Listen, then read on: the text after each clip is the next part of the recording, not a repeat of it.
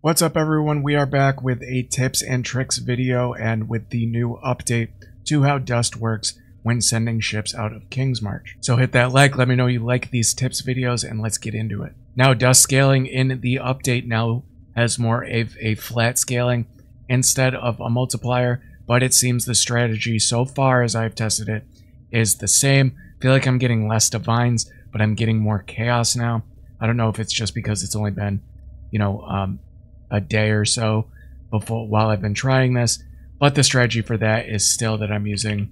I sent about 2,000 of everything. Remember, you can copy this to your clipboard. Just put 2,000 of everything. Now the way dust works now is the shipment value.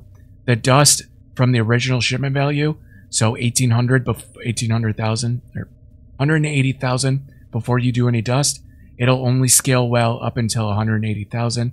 Now, should you send this much with every shipment? No, you should not.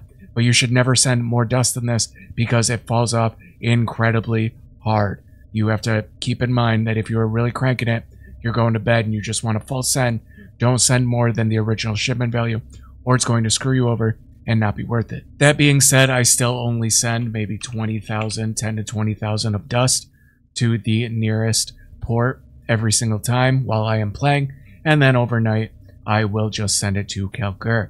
Now, this one is only about 4 minutes longer if you have a fully upgraded port, which is fine also. And this is one I should want to send to because it has a pumpkin multiplier, and I'm sending pumpkins anyways. You also always want to be sending, if you can, the things that it needs. So if I'm sending to this port, it needs some Verisium to complete the full rotation, but I do not have Verisium at the moment, so it doesn't really matter. So I'm going to select this because it's going to give me some extra pumpkins. And why not? I'll give them some bismuth too. Not get crazy. Get a little bit of a bonus there. Set sail. Do the same for my other ones. You don't have to have 3 ships going all the time, especially if you're having a hard time keeping up with gold. But obviously, it is ideal. Now, sending 2,000 at a time, even with full level 10 farmers, you are not going to be able to keep up with that. Keep that in mind. You have to be sending a little bit lower value. This seems to be the strategy that's working for me, and a lot of people agree with me on. Secondly, since we're sending so many crops, because that's what gives you the currency, you are going to want to upgrade your farm first, ideally all the way to the max, because the top level of it gives you an extra speed increase. Now, the way I do it during the day depends on what I need. That one port needs a lot of pumpkins, so I did 2 pumpkins and a couple of the other ones of corn, wheat, or gourd. I don't think I have any blue xanth. I do have a blue xanthemum. Now, when I go to bed at night, I will usually put 1 of each of the 4 crops, and then I will put 2 blue xanthemums on the end because they take the longest to kind of try to even it out. So when I wake up in the morning, I have a good 10 to 20,000 of the crops to spend on the first few days shipment of the day. Now, obviously, if you're only playing a couple times a week, you're going to have a lot more to send. That 2,000 crop thing might be a joke to you. You might be able to send 4,000 of each crop and pump the dust up by a decent amount. Now, with mappers and shipments that give you items, if they are not good, and I don't suggest checking every item, what you can do is kind of just grab the ones that you can disenchant before you get rid of everything else. And then once your inventory is full, immediately throw all of that into the disenchanter. Now, a great tip with the disenchanting is that once you start throwing a lot of items in here, you will notice that there is a dust value for each one of them. Now, the dust value is going to change with if there's any quality on the item, what kind of base item it is, and also with the tier of rolls. Now, if you are going through and you put a bunch of items in here, I usually just take mostly the rings, amulets, belts, and things that take up a lower inventory space. If I put a bunch of armors in here and a bunch of weapons, large, 6 3x3 weapons, it's going to fill this up incredibly quick, and I want it to do it over time. I don't want to keep filling it, so I prioritize putting rings, belts, and amulets into the disenchanter whenever I get them. Once you get everything full, check the dust thing real quick. You don't have to check every item whenever you are mapping, but the ones you put in here, some of them will have an abnormally high dust thing. Just look at the number. If it's around 9,000 or higher, check the item for sure, because that means it probably rolled a lot of tier 1, tier 2 mods. The other day I put a pair of boots in here. I did not check them. Glanced over it. It had a 14,000 dust disenchant cost. So I looked at it. It had 5 T1 mods and a tier 2, and they were very good boots. They were, I think, like, if they would have rolled just chaos res extra, it would have been incredibly crazy boots. That probably would have been 10 to 15 divines. So you can use the dust value of stuff to second guess and price check the stuff that you're putting in here. If it's high, I'd say around 8,000 plus, 9,000 plus.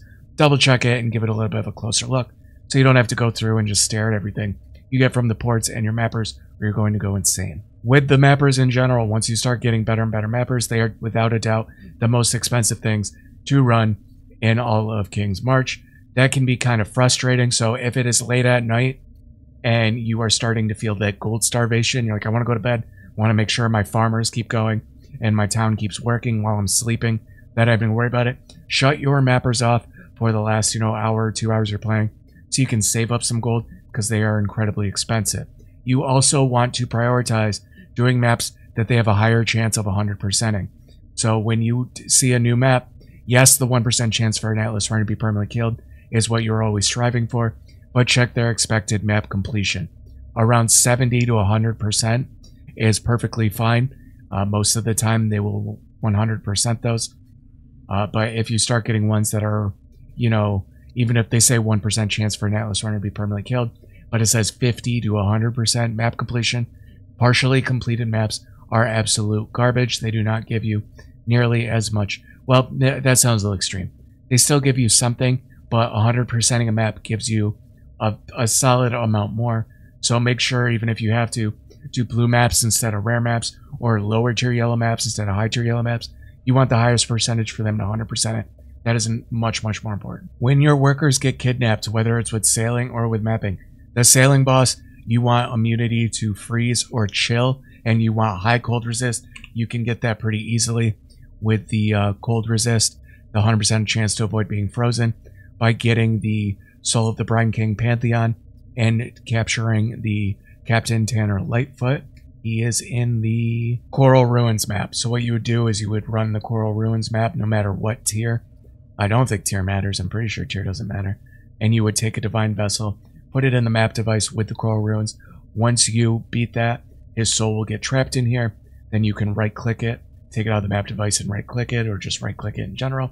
And it is going to unlock these. That goes for any of these grayed out things. So if I want the 6% reduced elemental damage taken, if you've been hit recently, I would look up where Core Sister of Shadows boss is and what map. I'd run that map with a Divine Vessel, right-click the Divine Vessel to open up that great area. Another great one, especially for, I believe, the boss for if your mappers get kidnapped, he is a fire boss. So you want high fire resist, and he does put burning stuff on the ground. I'm assuming it's burning ground. I've had this since the first time I'm running it, and I don't feel like losing my mappers, so I'm not going to take it off to test that theory. But this is another one. You capture him a 5, the Earth Scorcher with Divine Vessel, and you are unaffected by burning ground. It even gives you a little bit of a movement speed bonus. Last one that is pretty important is if you have space for a flask, and you absolutely can, you should be using a gold flask, because gold drops scale with rarity. So grab a gold flask, put it on use when charge is full, forget about it. You can hit it if you want. I don't suggest it. Just put an enchant in it with some baubles on your crafting bench. Use when charges reach full. That's going to give you a decent amount more gold. Alright guys, so that's the only ones I can think of off the top of my head. I just wanted to make a real quick video, say some things about the update, some things that might help you guys out. I'll probably do another one of these once some more stuff comes to mind. I'm sure after I edit and post this, within 5 minutes I'll remember another tip. So I'll start writing them down and helping the people out that want it. So leave a like and a comment. Let me know how you're liking the league. Let me know what you think about the update, if you've been sending ports out and the kinds of stuff you've been getting back compared to the stuff you used to get. Make sure you join our Discord and get subscribed over on twitch.tv/SafeOnTalk. It helps a ton, and we will catch you on the next one.